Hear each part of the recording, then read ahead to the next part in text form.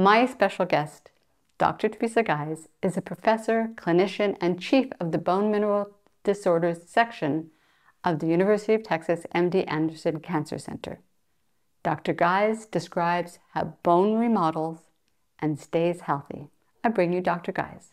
Could one of you please review what normal bone remodeling looks like for the viewers? Thank you, Margaret. I'd be happy to do that. Bone is a hard tissue, but it's a dynamic tissue, and we often don't think about bone until it breaks.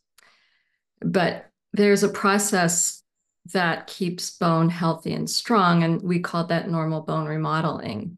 And that involves several important components, which are illustrated on this diagram.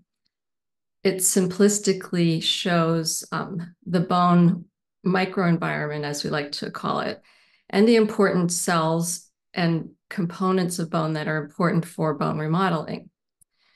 There are three different cell types: the osteoclasts, which are large cells that destroy bone; the osteoblasts, which are large cells that form bone.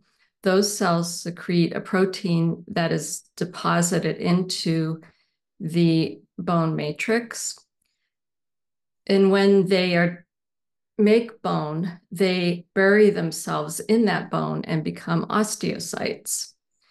Osteocytes are the mechanical sensors of the bone. They sense microfractures, they sense stress, and they send signals to the osteoclasts and the osteoblasts.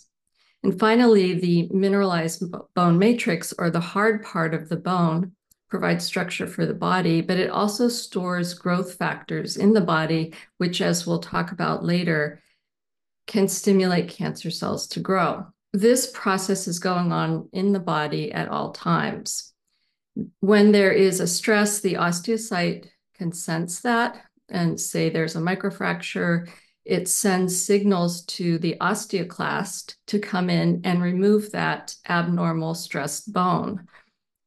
Then the osteoclast sends signals to the osteoblast to come in and form new bone over that area of bone destruction.